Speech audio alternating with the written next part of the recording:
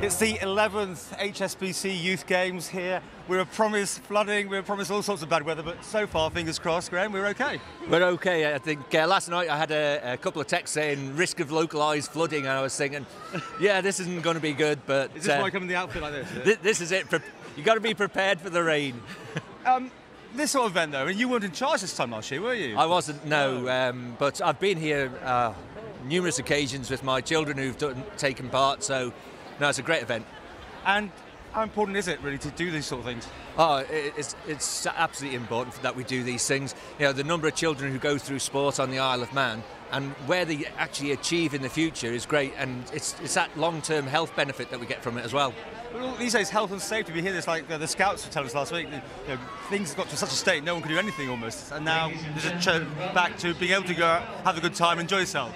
And that's what it's about. It's about having fun, enjoying yourself, keeping fit, and going out with your friends and being involved in activities.